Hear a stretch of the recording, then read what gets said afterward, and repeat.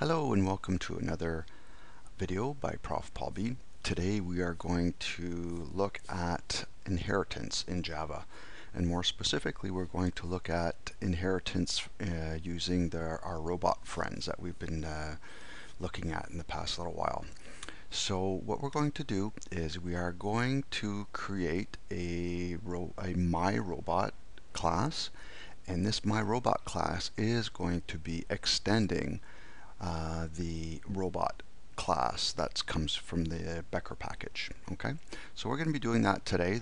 And we'll be doing one more thing, is we're going to be adding an instance method to this MyRobot class so that we can call the method just like we're calling the turn left. We're actually going to be creating a method called turn right.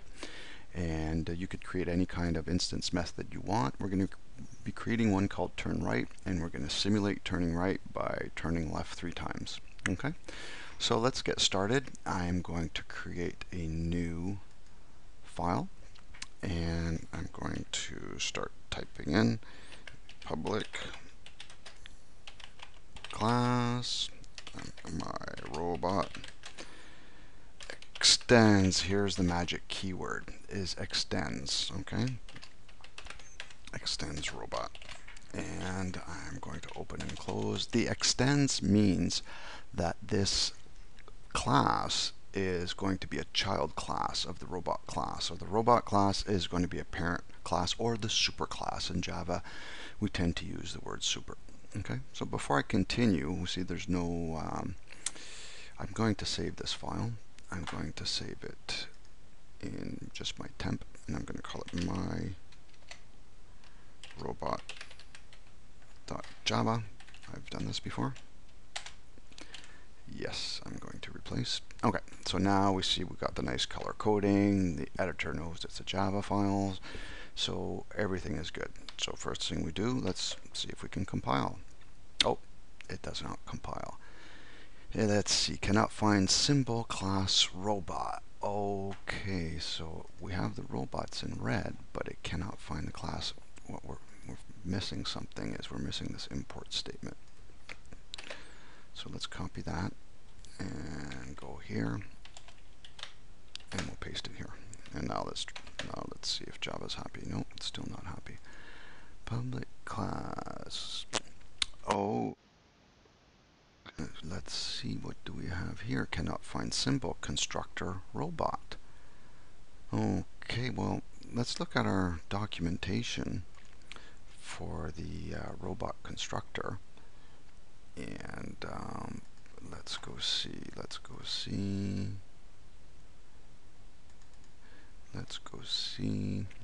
Where is it?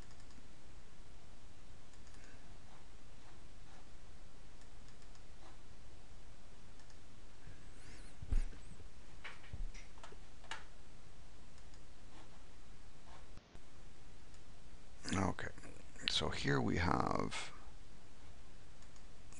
let's take a look at the robot. Right now we're drilling down to the robot class. So these are all the classes in the package, Becker.robots. Right now we want to specifically look at the robot class, and here are the constructors. So we have 2 constructors. One will construct a robot given a city, street, avenue, and direction. This will construct a robot at the given location in the given city with nothing in the backpack. And we have an overloaded constructor. We have another one that accepts one additional parameter called numThings, which is an int, and that'll actually create the robot at a given location with a certain number of things in the backpack. But we're going to use the first one.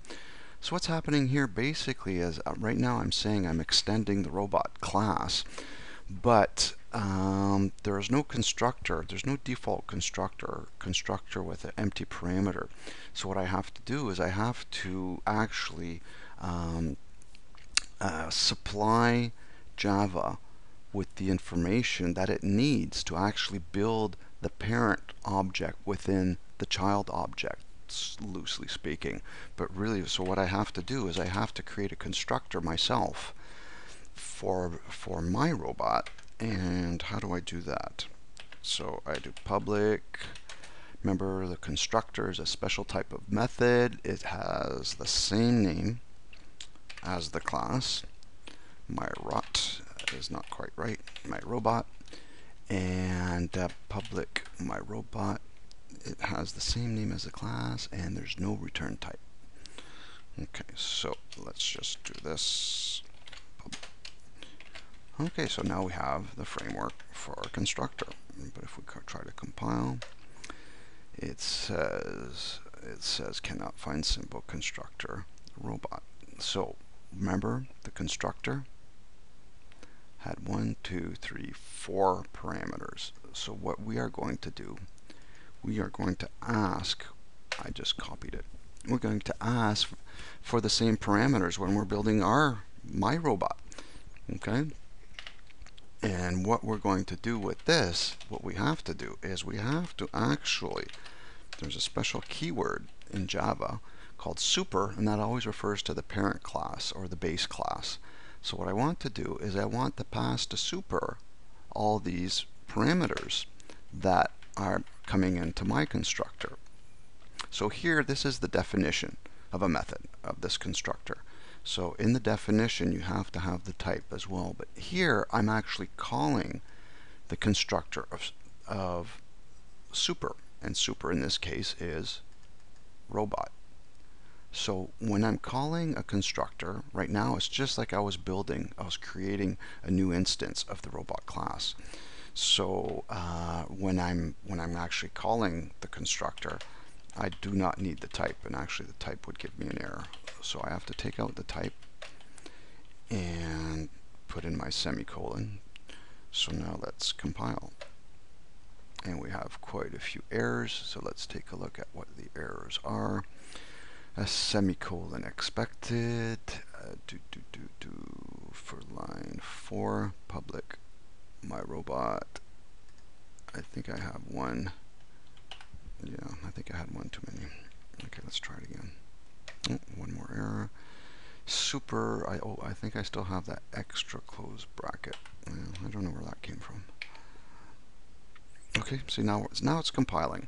So there's a lot going on. It really seems weird the first time you look at this, but what's happening is, remember, when we're extending a class, we have to make sure that Java has enough information to create the base class when our class is being created.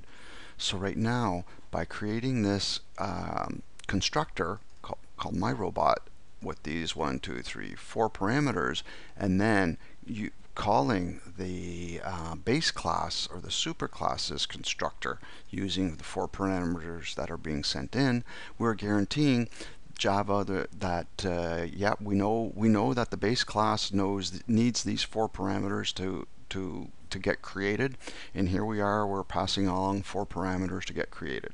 Okay, a note in passing, we could hard code this.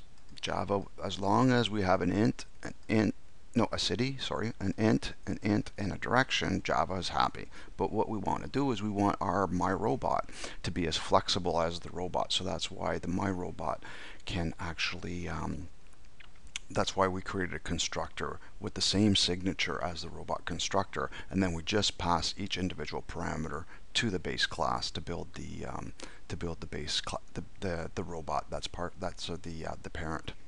Okay, so now I'm going to go here, and it's just a little container application, or the client code, if you will, and it doesn't do anything really. All it does, it creates a I already have MyRobot, so luckily okay, so it creates an instance of MyRobot.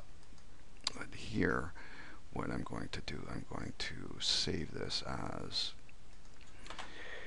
I'm going to just go up 1 level, and yes, I'm going to replace that.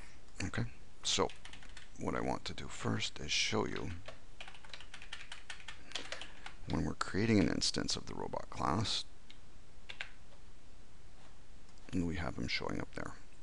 Okay, so that's using the robot. Now if I want to use the MyRobot, I have to specify the type as being MyRobot, and I want to use the MyRobot constructor. Okay, so now if we see that, if we compiles, if we run, it runs. Okay, doesn't do anything, it starts, but it creates the robot.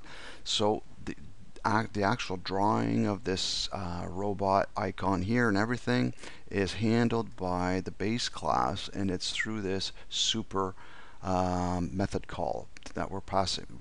But super with nothing, that's actually calling the constructor of the base class. Okay.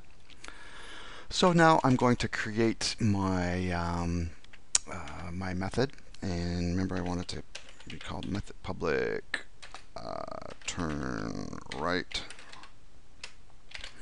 and open and closing brace. And all I'm going to do here is, I could do a for, but just save on time, I'm going to do turn left.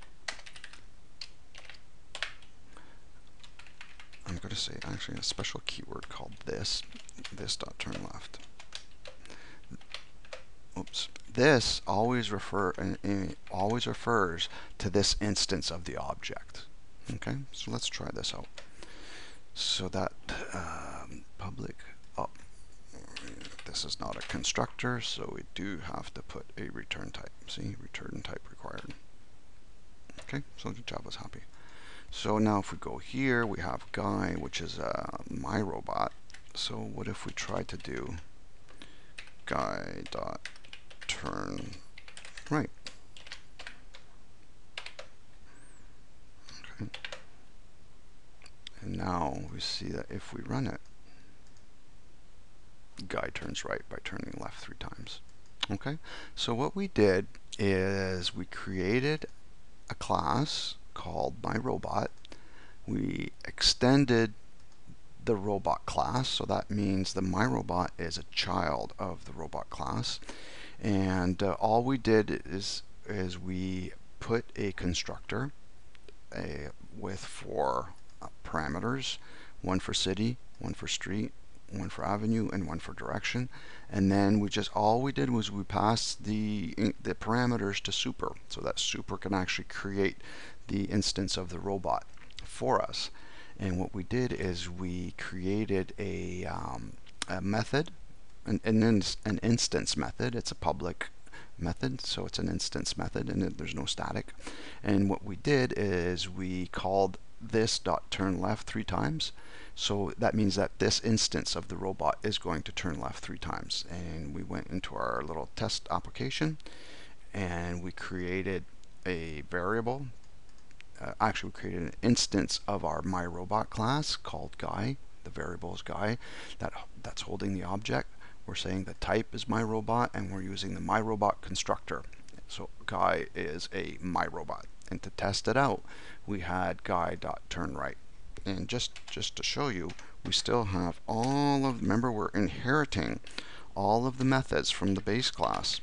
So, or the superclass, so we can do things like this: guy.turnMove, not guy.turnMove, guy.move, guy.move, and guy.turnLeft. So we can still do everything that the base class does, but now we can do one extra thing.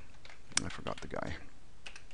We can do one extra thing that we added, is we added the turn right, and that's something very typical that what you're going to do is you're going to see, it did that.